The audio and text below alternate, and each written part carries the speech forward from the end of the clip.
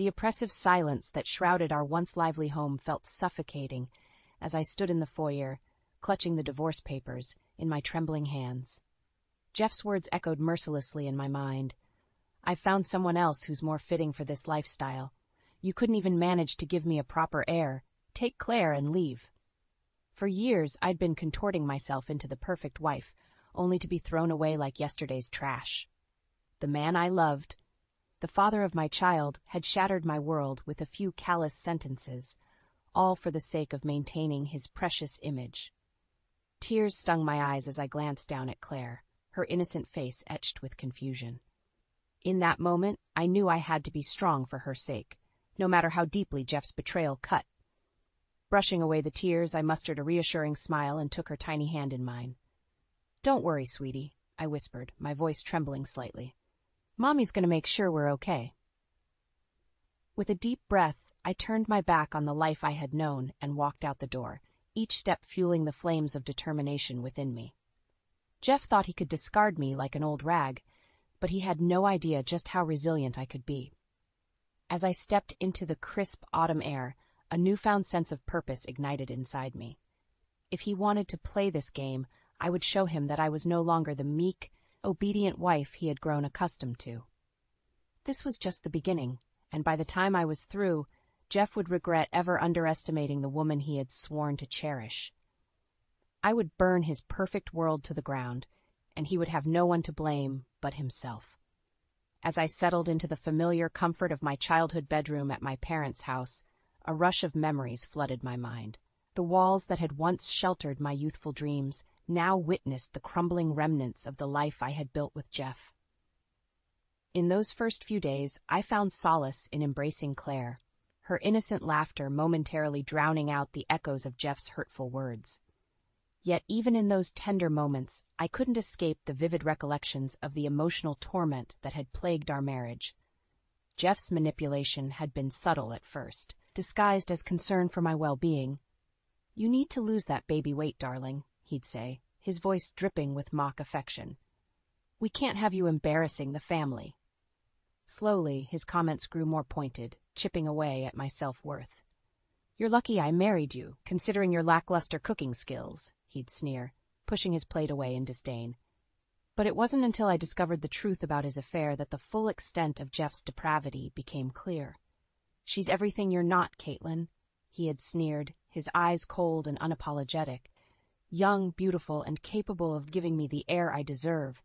Those words ignited a fire within me, one that burned brighter with each passing day. As I gazed at Claire's innocent face, I vowed to protect her from ever enduring the same emotional torture I had suffered. Jeff had foolishly underestimated my resilience, assuming I would crumble and fade into obscurity. Little did he know, I was just getting started. With the unwavering support of my family, I would dismantle his carefully constructed facade, exposing the true monster lurking beneath. He thought he could discard me like a broken toy, but I would make him pay for every tear, every ounce of self-doubt he had inflicted upon me. This was no longer about salvaging our marriage. It was about retribution, pure and simple. And when the dust settled, Jeff would realize that the meek, compliant wife he had taken for granted was gone forever, replaced by a woman who would stop at nothing to exact her revenge. In the days that followed, a cold determination settled over me, hardening my resolve like steel. Jeff's callous words and actions had lit a fire within me, one that couldn't be extinguished until I had my retribution. As I lay awake at night, listening to Claire's gentle breathing beside me, a plan began to take shape. I would play along, pretending to be the meek, defeated wife Jeff expected. All the while, I would be gathering ammunition, exposing every last one of his secrets until his perfect world came crumbling down around him. The next time Jeff demanded to see Claire, I didn't put up a fight. Instead, I forced a smile and agreed, knowing full well that this would be the last time he held any power over us.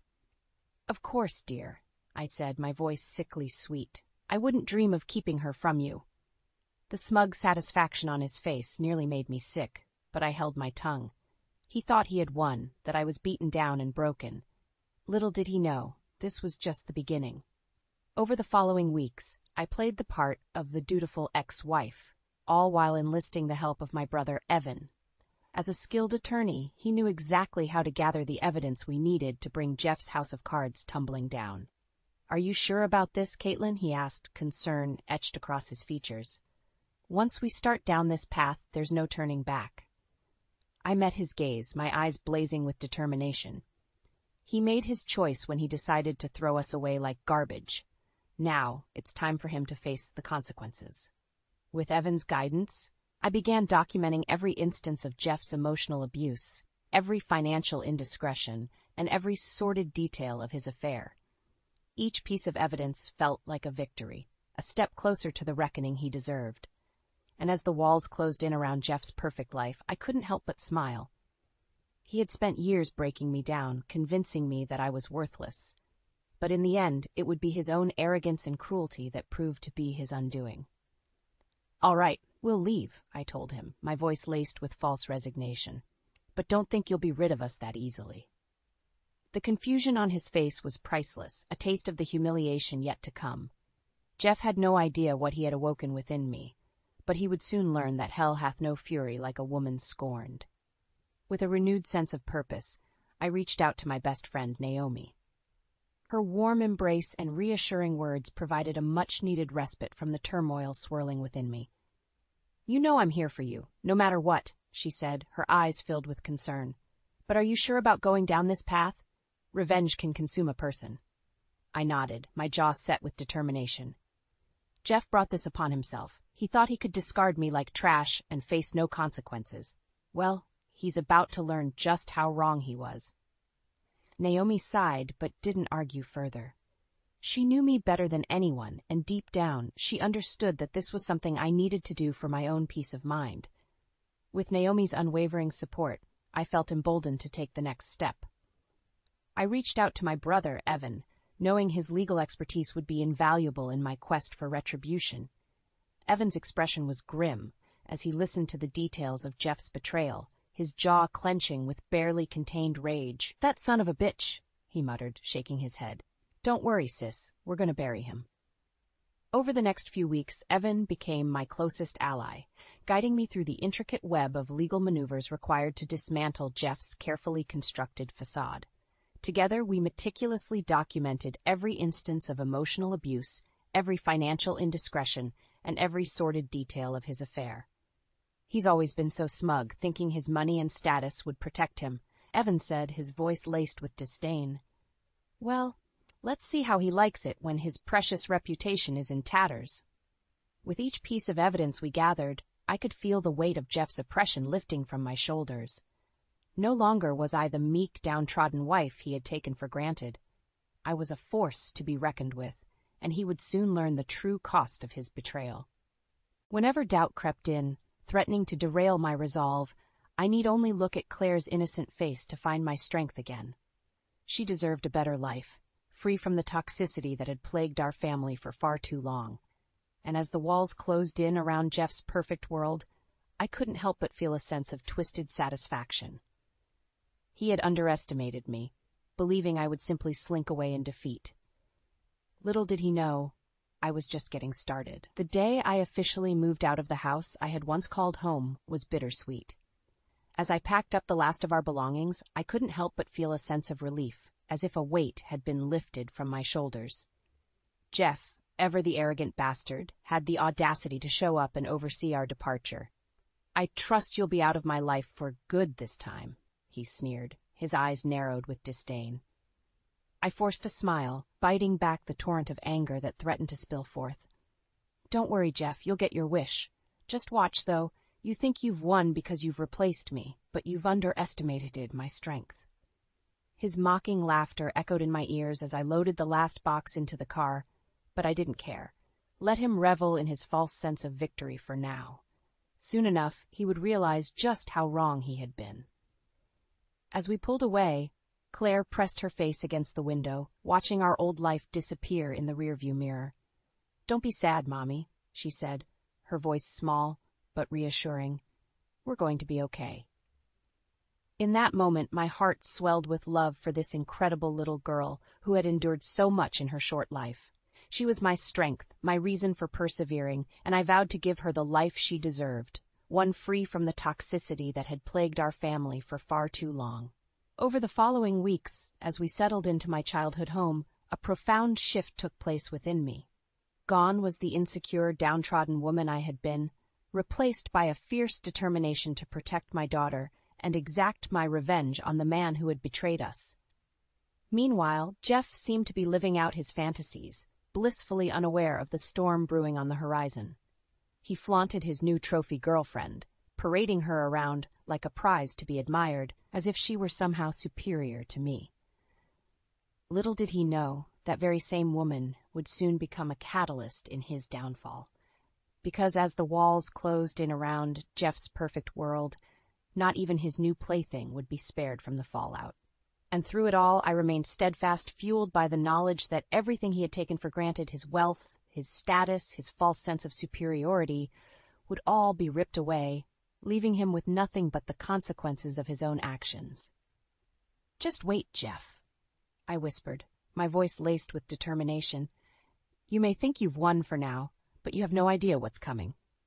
The first domino fell into place sooner than I had anticipated. During one of our late-night strategy sessions, Evan's eyes grew wide as he pored over the financial records we had obtained. "Son of a bitch," he muttered, shaking his head in disbelief. "Caitlin, you need to see this." As I leaned closer, the evidence was undeniable. Jeff had been systematically embezzling funds from the company for years, siphoning off money to fund his lavish lifestyle and keep his mistress in the lap of luxury. A twisted sense of satisfaction washed over me. For so long, Jeff had viewed me as nothing more than a burden, a financial drain on his precious resources. Little did he know it was his own greed and depravity that would be his undoing. Without a second thought, I shared the incriminating evidence with a trusted journalist, knowing the story would spread like wildfire. And sure enough, within days, the scandal erupted, sending shockwaves through Jeff's carefully curated social circles. The look on his face when the first article broke was priceless, a mixture of shock, outrage, and sheer panic. For once, the ever-composed Jeff Marshall was at a loss for words, his perfectly crafted facade crumbling around him. "What have you done?" he demanded, his voice trembling with barely contained rage as he confronted me. "Do you have any idea what this will do to my reputation?" I met his gaze, unflinching. "You brought this upon yourself, Jeff. You thought you could get away with everything, but your secrets are about to destroy you from the inside out." As the days ticked by, the fallout intensified. Jeff's business partners turned their backs on him, his social standing evaporated, and his mistress, the very woman he had chosen over me, abandoned him without a second thought. "You're nothing but a liar and a cheat," she spat, her voice dripping with disgust as she packed her bags. "I want nothing more to do with you." And through it all, I couldn't help but feel a sense of twisted satisfaction. For too long, Jeff had held all the power, using his wealth and status as a cudgel to keep me in line. But now the tables had turned, and he was powerless to stop the avalanche of consequences he had brought upon himself. "You see, Jeff?" I whispered, my voice laced with triumph. "Everything you've built, everything you've taken for granted, it's all crumbling around you, and you have no one to blame but yourself." As Jeff's world crumbled around him, a part of me couldn't help but revel in his misery. For years he had made me feel small, insignificant, constantly questioning my self-worth. But now the tables had turned, and he was the one grasping at straws, desperately trying to salvage the remnants of his once perfect life. With each passing day, the news grew grimmer for Jeff. His once thriving business was in shambles, his former colleagues and friends turning their backs on him in droves. Even his beloved mistress, Angela, had fled the scene, unwilling to be tainted by his rapidly deteriorating reputation. "Please, Angela," he had begged, his voice hoarse with desperation, "don't leave me like this." But his pleas fell on deaf ears. Angela had made her choice, and Jeff was left to wallow in the consequences of his own actions, alone and disgraced. As for me, I watched the spectacle unfold with a sense of grim satisfaction. This was the moment I had been waiting for, the chance to strike while Jeff was at his most vulnerable, to claim the one thing he held most dear, our daughter, Claire. With Evan's guidance, I navigated the legal system with surgical precision, building an airtight case against Jeff's fitness as a parent. His emotional abuse, financial misdeeds, and infidelity painted a damning portrait, as leaving him with little recourse to fight my demands for full custody. The look on his face as he sat across from me in the courtroom was one I would never forget. Gone was the arrogant, self-assured man who had once belittled me at every turn. In his place was a broken, pathetic shell of a human being, utterly powerless to stop the avalanche of consequences he had brought upon himself. "You can't do this," he pleaded, his voice trembling with desperation. "Claire is my daughter, too." But his words fell on deaf ears. The judge had seen through his facade, recognizing him for the toxic, manipulative individual he truly was. "Mr. Marshall," the judge said, his tone stern and unwavering, "based on the overwhelming evidence presented, it is clear that you are unfit to maintain custody of your child. Full custodial rights are hereby granted to Mrs. Marshall." As the gavel came down, sealing Jeff's fate, I couldn't help but feel a sense of triumph. He had given up everything, his wealth, his status, his mistress, all for nothing. Leaning in close, I allowed myself a small, vindictive smile. "You gave up everything for nothing, Jeff. Now it's all falling apart, just like you deserve." The weight that had been pressing down on my shoulders for so long finally lifted as I settled into my new life with Claire. Gone was the suffocating sense of dread and despair that had plagued me during my marriage to Jeff. In its place was a newfound sense of freedom, a chance to start anew without the toxic presence of the man who had once made me question my worth. As I embarked on my new career path, finally pursuing the dreams I had put on hold for far too long, I found solace in the simple joys of motherhood. Claire's infectious laughter and boundless curiosity were a constant reminder of the strength that had carried me through my darkest days. Meanwhile, Jeff's descent into obscurity was as swift as it was brutal. The once powerful CEO was reduced to a mere shadow of his former self, scraping by in odd jobs and living a life of quiet desperation. His former social circles had long since abandoned him, leaving him to wallow in the consequences of his own actions. Whenever I caught glimpses of him around town, disheveled and haunted, a part of me felt a twisted sense of satisfaction. This was the man who had once made me feel small and insignificant, the one who had callously discarded me like yesterday's trash. And now, he was the one left to pick up the pieces of a life in ruins. But as time passed, the bitterness began to fade, replaced by a newfound sense of empowerment and purpose. I had survived Jeff's emotional torture, emerged from the ashes of our toxic marriage stronger and more resilient than ever before. And as I looked towards the future, I couldn't help but feel a sense of optimism, for myself and for the incredible young woman Claire was blossoming into. Gone were the shadows of our past, replaced by the promise of endless possibilities. On the rare occasions when Jeff tried to reach out, pleading for a chance to reconnect with his daughter, I rebuffed him without hesitation. That chapter of our lives was over, and I had no intention of allowing his toxicity to seep back in and taint the hard-won peace we had found. "Despite everything, I've found strength within," I told Claire one night as we sat together on the porch, watching the sunset. "My focus now is our future, brighter than ever, without the shadows of the past." And as she snuggled closer, her small hand finding mine, I knew that no matter what challenges lay ahead, we would face them together, a united front, unbreakable and unstoppable.